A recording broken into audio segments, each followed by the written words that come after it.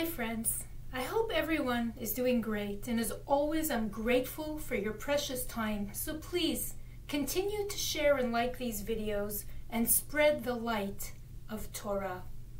The duty to spread light and truth is ever more incumbent upon us, as sadly statistics show that less and less people believe in God. And so it literally and really should come as no surprise to us that the world is getting darker day by day. Just look at what's going on. And I'm afraid it will only get worse with the talk of recession and food shortages, which we have to take really seriously. According to Wells Fargo Investment, the recession has already begun. So why is the world getting darker? Why? For the same reason it always has, because we are blocking the source of all light, God. And it's really a shame that in a world where we have everything to make us smarter with all kinds of technology and innovations, which can really help us get closer to God and learn more about Him through internet classes, through YouTube, Zoom. Instead, we're becoming a lot more stupid. We're letting ourselves get sucked into the black hole of today's temptations. We spend such a ridiculous amount of time on Netflix and TikTok, losing ourselves in the moments that will never come back, and moments where there is nothing to be found, only lost. And perhaps we think that with all this technology, who needs God? Alexa, Siri, they respond much quicker to our needs. But spend, I urge you, an hour learning a bit about physics or quantum physics, and you will see that God is in everything. Not that we need their approval necessarily, but even the great physicists such as Einstein and Newton believed in God. Newton in particular believed in a monotheistic God, a creator of the universe whose existence could not be denied. Reminds me of a joke about an atheist. An atheist says to God, "We used to need you, but we don't need you anymore, because now with technology, everything that you can do, we can do too." And God says, "Okay, really? Can you make a man out of dust?" And the atheist replies, "Yes, yes, indeed we can." "Really?" God says, "So show me." So the atheist starts to gather up some dust. And God says, "Oh, no, not with my dust."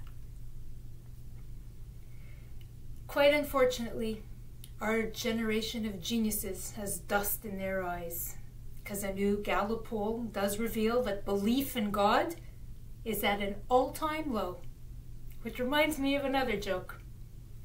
An atheist is in a restaurant, and he asks the waiter, "What's this fly doing in my soup?" And the waiter replies, "He's praying." The atheist rolls his eyes and he says, "Okay, yeah, very funny. Okay, I can't eat this soup, just take it back." "You see," the waiter replies, "the fly's prayers were answered." My friends, the fly's prayers were answered. Meant to be a joke, but sadly, the joke is on us. Because we too are in hot water.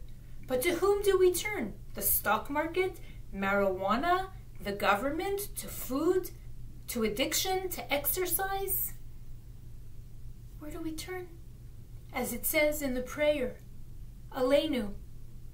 They bow to vanity and emptiness and pray to a God, and that's God with a small g, which cannot save them. Even the evil king of Israel, Manasseh, who spurned God in the most vile ways, and he was literally thrown into a cauldron of water by his enemies. And when they turned up the heat and it became too hot, he turned away from his useless idols. and he called out to the one and only God, Hashem, God of Israel, to save him. And he did. In the book of Isaiah, like in Isaiah the prophet, it's written, an ox knows his owner, and a donkey knows his master's crib. But Israel does not know its master. God's children do not know who's in charge. Isaiah wasn't wrong. Even a Pew poll of 2019 reveals that Jews believe less than others in God and his Torah. And I can't help but think of the incredibly powerful ancient Jewish text prayer, Perek Shira, which is said to bring blessings and protection to those who say it. In it, each element of creation, from the celestial to the animals, sing praises to God. The earth says, the earth and everything in it are Hashem's. The grass says, may the honor of Hashem endure forever. The rat, how much lower can you go? The rat says, let every soul praise Ka, hallelujah. The dog says, come, let us worship and bow down. Let us kneel before Hashem, our Maker. And yes, even the fly says, the word of God shall endure forever. But the human being says, nah, I don't believe in God. When God created the world, man was made in God's image. He was meant to be master over the animals, and they were meant to fear man. But as man sinned and lost his godly light, the animals stopped being afraid. And now it appears that the animals and nature are smarter than we are.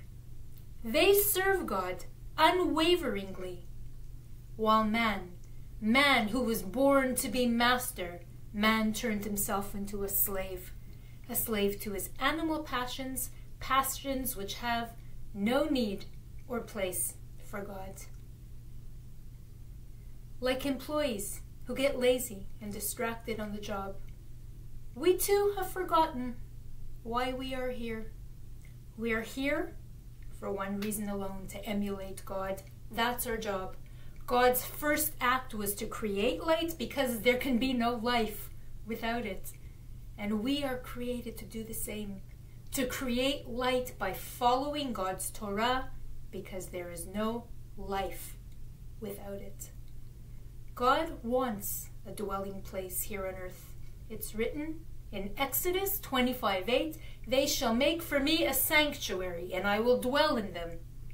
It all of a sudden became plural, because in them means in our homes, in our hearts, and in our lives. When we have a guest, we know how to clean our houses really good. Polish here and there, put new towels, how to make them welcome. And God is always a guest. And we need to clean up our lives if we want him to stick around. But we haven't. And the world is growing dark. When he made the world, he took the spiritual and concretized it, made it physical. And our job is to take the physical and make it spiritual. Every step we take in life has the potential to be holy ground. Every moment has the opportunity to be elevated. Imagine each moment as a walnut, and we have the choice to crack it open and release its light. Every moment is a choice to serve God and to redirect our destiny and to illuminate the world. In this week's parasha, Chukat, we read about Moses and a rock.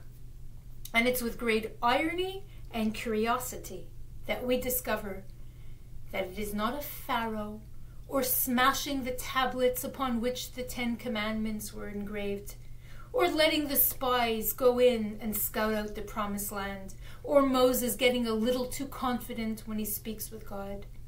Nor is it his initial reluctance to be a deliverer that prevents Moses from entering the promised land. It was a rock. And that teaches us, literally, that no challenge should be regarded as minor or irrelevant. A rock stopped Moses from entering the promised land. Literally, Moses was between a rock and a hard place. And the hard place was that the Jews, once again, they were complaining. They had no water. So God told Moses, go and speak to the rock, and it will bring forth water. So what does Moses do? Instead of listening to God and speaking to the rock, he hits the rock twice, and the water comes pouring out. What is God's response? Since you did not have faith in me to sanctify me in the eyes of the children of Israel, therefore you shall not bring this assembly to the land which I have given them. Moses is not allowed into the promised land because he hit a rock. Friends, every step we take can be holy ground. How we get from point A to point B tells God exactly who we are. Firstly, a man of Moses' stature and greatness, he had no right to show anger or to lose control, and none of us do. And also he violated God's instructions. But we've all heard the expression, you can't squeeze water from a stone. What did he want from Moses? And why did God want water to come from a rock? In order to teach the Israelites that even nature responds to God's will. Even a rock. In our own lives, we often say, it's not in my nature to be religious and Shabbos and kosher and do all these things that God wants from me. It's not me. It's just not me. I can't do it.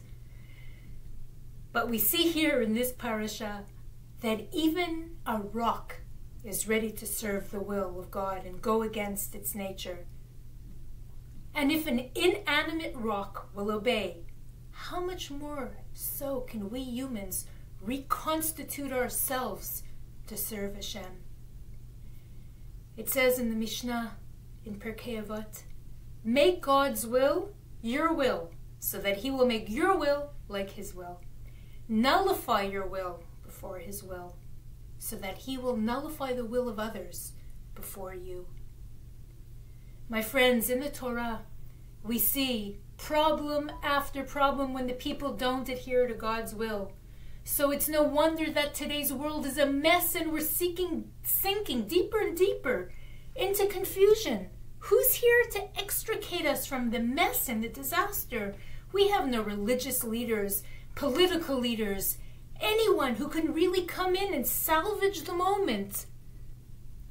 We've turned off the light and have the audacity to question why the world has become such a dark place.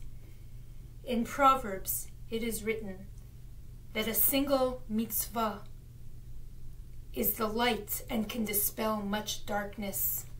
And it's incumbent upon us now, in this time of great darkness, to do mitzvah, to bring life to the world, to elevate the ground beneath our feet, to be trailblazers in goodness and kindness. Shut off Netflix, shut off TikTok, all these time-wasting, energy-sapping distractions that are just basically taking blankets and putting them over our heads so we don't have to deal with life. But if we do not deal with life, then life will deal with us. And where it's going now, well, you really have to have your head under a blanket not to see where it's going now. Shabbat Shalom.